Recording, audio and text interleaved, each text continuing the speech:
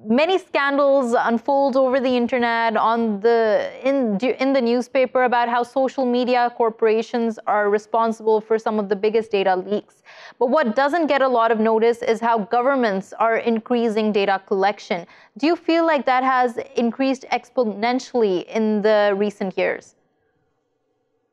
Absolutely. I think that the government is, in general, and we see the trend from Cyberpol because we speak with a lot of governments, that the need for data collection is increasing, one could say second by second or millisecond. The problem that we have, and this is really very serious, is not so much the privacy collection of data, but how the data is used and the protection of the data.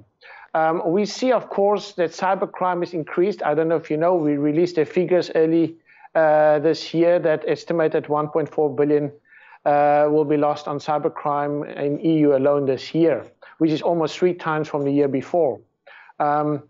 So the real issue here is how does the criminal world coincide with data collection?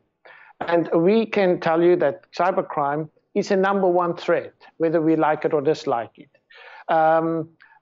We can see the increase in such a manner that is almost impossible to combat. There is no agency that can combat the crime.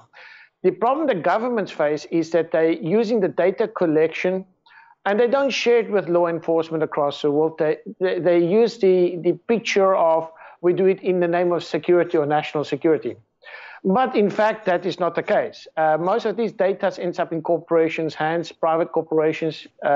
We have just seen, for example, recently, Facebook and all of the social media companies who collects big data. So the data is used to manipulate public view. So in a way, the data is used to censor public view. And that is a huge concern because freedom of speech in itself is disappearing in the same manner or with the same processing. So these factors goes hand in hand, right. But it drives organized crime on internet. Right.